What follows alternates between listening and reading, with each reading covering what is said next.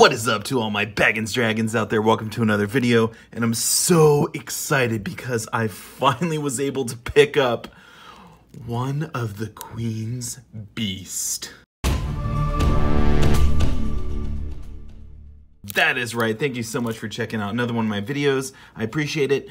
We're looking at this beauty right here, the Red Dragon of Wales from the Queen's Beast series. I picked this up off of Atmex. You can see right here. So we got 2017 Great Britain 2-ounce silver Queen's Beast, the Dragon. So let's get this out of here. I'm so excited to look at it. And when I first started stacking, I noticed that the Queen's Beast was very popular, and I thought, you know, I'm not going to get into that series. I'm not really feeling it, you know, and I kind of hemmed and hawed about it for a while.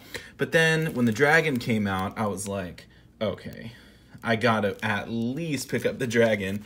And of course, I kind of hemmed and hawed about it for a while, but finally I decided to pull the trigger. It came. I'm so excited that I did. Let's get this bad boy out of there. So yeah, it is 2 ounces of silver, so it's heavier and it won't fit in my normal capsules, but I'll show you guys what we're gonna do about that in a sec. So let's get it out of there. I'm so excited. Here it is.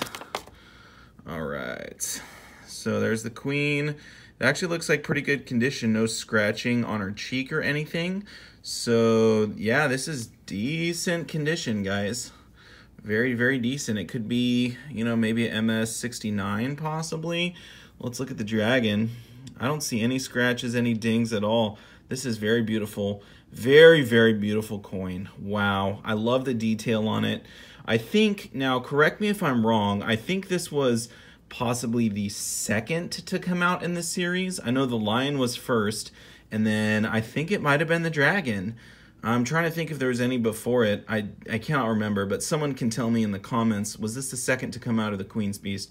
Pretty sure it was for the 2 ouncers. I know they also got the 1 ounce silver proofs, and they got the gold ones, and now they have the 5 and 10 ounce and all that stuff. I don't know, maybe not 5, definitely 10 ounce, but wow, the 2 ounce, oh my goodness. This thing just pops. It is super awesome. So, all right, you guys know that I love the black ring capsules.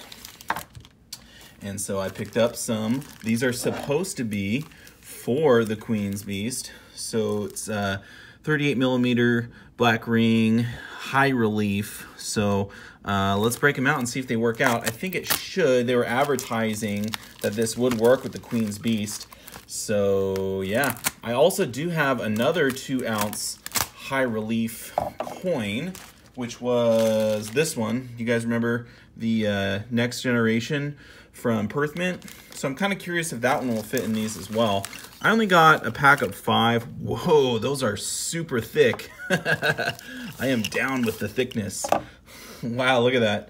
So yeah, let's pop one in. Get that little, what is that, piece of wood or something?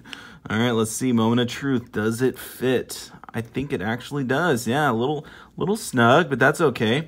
We kind of want it to be a little snug so it doesn't go popping out or moving around too much.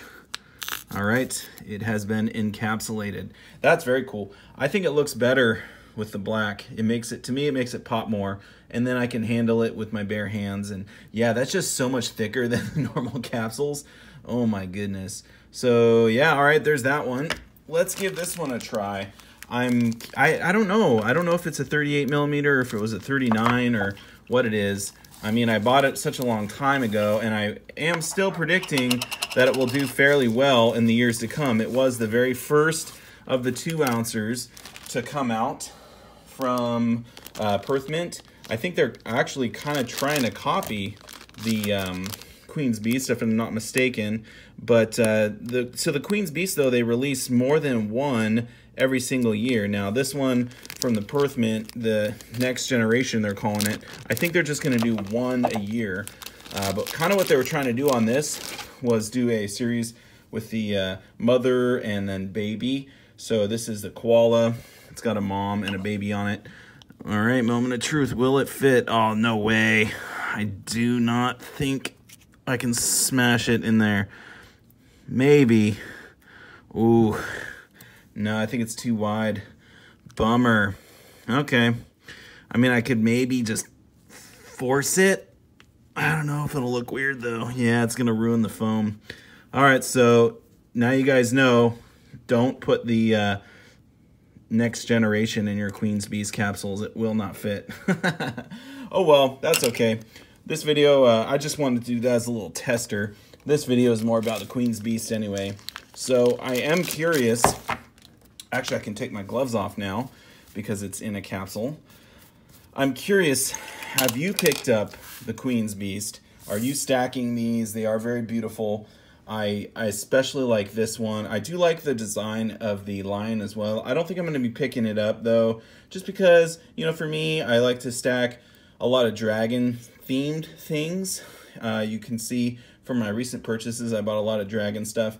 And so the Queen's Beast, Red Dragon of Wales, I mean, come on. I basically had to buy this, otherwise, you know, because Yankee Stacking bought one of these, and he talked about it so much, and he's almost rubbing in my face saying, Silver Baggins, look at this beautiful dragon that you know you want. Well, I have one now, so... Anyway, thank you all so much for watching. Definitely leave me a comment. Are you stacking the Queen's Beast? Have you bought any? Are you doing the whole series? I would love to know. And I'll see you all in the next video. Silver Baggins out.